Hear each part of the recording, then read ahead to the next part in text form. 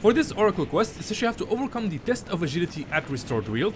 So we gotta make our way to this spot right over here at Restored Wield, which is a new POI.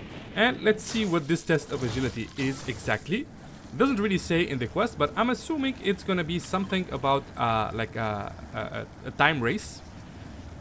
So that's what I'm assuming. It starts at that temple right there, which again, a lot of people are gonna be landing there, so you gotta be careful here. That's why I'm landing here, just to grab a couple of weapons.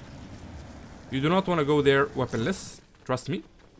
I've been here before and it did not end up like so. It didn't work so well for me. So always make sure that you have some shields, some weapons. As you can see, people are shielding up. Don't worry, the test of agility is still going to be there when you make it right there. Here we go. I'll just grab a weapon here. I need a long range weapon. This is not what I wanted. Okay, this will work. We'll do this, we'll throw this away. Alright, now let's go ahead and do the test of agility. We should be good enough here. Let's grab this. There we go. Even the bananas you cannot trust, man. Even the bananas. Let's go over here. We'll grab that. And hop. Come on.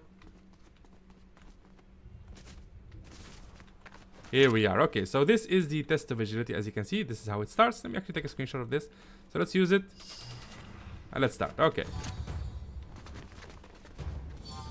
Yo, this is so dope, man. This reminds me of chapter 2, dude. When you used to use the boat. Come on. I wish I had like one of those flop berries. Or fizz berries, or whatever you want to call them. Flow berries. Something for stamina would be great. Oh, okay, we got it. So yeah, that's the basic idea. That was actually simpler than I thought. So just do that, and that could be the quest.